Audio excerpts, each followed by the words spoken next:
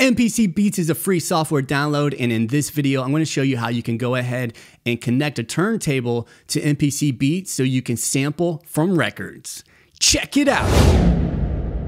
What's up? My name is Matthew Stratton. On this channel, I'll do setup videos, tutorials, and overviews like this one to help you create and record music. If you're new to the channel, consider subscribing. So on the standalone versions of the MPC, there are inputs that you can plug your turntable into, but if you're dealing with the software, there are no actual inputs. So if you download the MPC Beats software for free, you might be wondering how you could plug your turntable into the software so you could sample it. So I want to talk about how you can do that. So you're going to need a few things to do this. Obviously, you're going to need a turntable. In front of me, I have inexpensive Audio Technica turntable just so I can show you how to do this. And I also have something called an audio interface.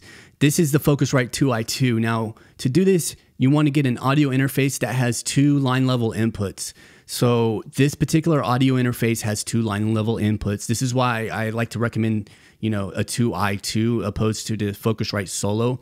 This way, if you do have a stereo device, you can plug both left and right inputs into your audio interface. So a lot of turntables nowadays do have a built-in preamp, and this is going to enable your turntable to send a line level signal out. So that's key here, is you do need a line level signal out to go into your line level inputs. If your particular turntable only has a phono level output, you're going to need a way to transform that signal into line level. Of course, one way to do this is to use a DJ mixer that has phono level inputs and then send a line level out of your DJ mixer. Another way to do this would be to actually buy a preamp for your turntable. You need to make sure that whatever you get to do this is able to take a phono level signal and change it to a line level signal. If you look at my turntable here in front of me, it is an Audio Technica turntable, and it does have that switch for line level out. I have another Audio Technica turntable over here that has a built-in preamp as well, but I do have that going into my DJ mixer, and I have my DJ mixer coming out. But I've been using this Audio Technica for a little while now, and it's doing pretty well. All right, so let's go on to the next step. You have your turntable. You have your turntable set onto line. So that's the first step, is make sure that your turntable has the ability to go to line level. Now, if you look on this particular turntable, I only have these cables coming out of it. And if you look at these cables, these are RIAA cables. And these particular cables are not going to fit into my audio interface. So what I have to do is actually take this particular adapter right here. I'll leave a link for these in the description so you can find the exact ones. And what it actually does is it changes my RIAA connection to a 1/4 inch connection. And this way I'm able to plug this directly into my audio interface. Okay. And if you look right here, this adapter is white, so that's going to mean left. And then right here, this one is red, and that's going to mean right. And it actually says L and R on there. Now right here, I'm going to plug this left cable into the input number 1 on my Focusrite Scarlett. I'm going to plug the red one into input 2 on my Focusrite Scarlett. And after we plug in our inputs into our audio interface, we need to actually set the levels inside the MPC Beats software. So I'm going to show you how to do that right now. Now, if you look at the MPC Beats software, I just opened it up and it says my audio device setup changed. So basically, you do need to make sure that you do select your audio interface correctly inside of MPC Beats. So go ahead and install your audio interface and then go to your preferences of MPC Beats. You can see I'm using the L12 driver here. I'm going to change that to this driver. So right here it says Focusrite USB ASIO driver. So I'm going to select that particular one. I'm going to push test. So I can hear that that is actually working. Now, when you're recording your turntable, your audio buffer size doesn't really matter too much.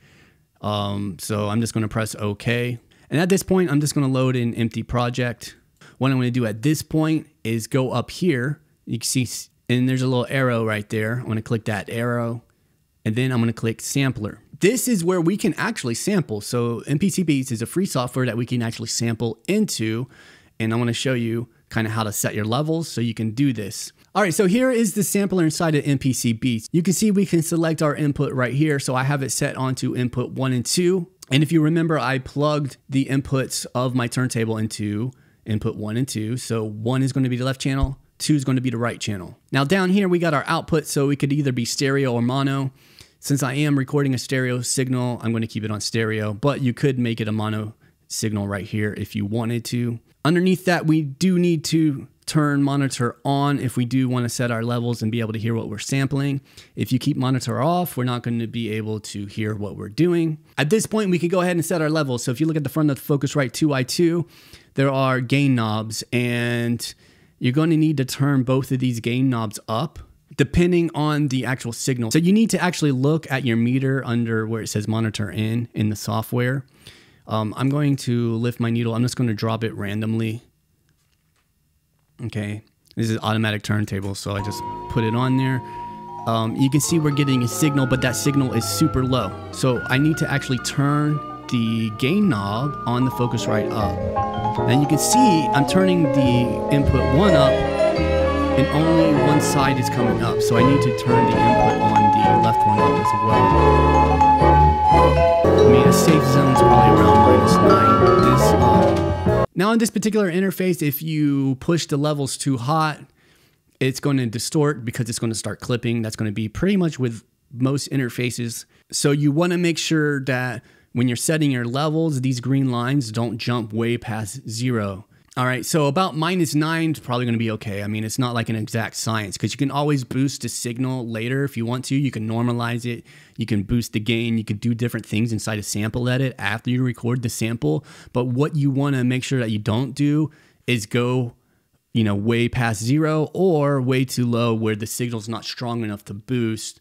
Because if you record it too low, you might get some background noise. And when you go to boost the audio, you're going to get a lot of noise in your recorded sample.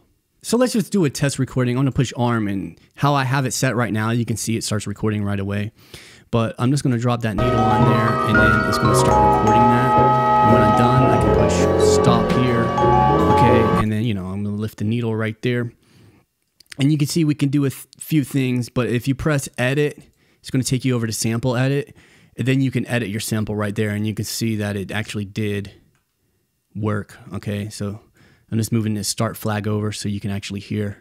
Boom, right there, everything worked out perfectly. We are set up to sample from our turntable. I'm going to do a few more videos about working with samples within MPC Beats, so if you're curious about that, I will put them in a playlist right here. So click or tap the screen in that area. It will take you over to that playlist.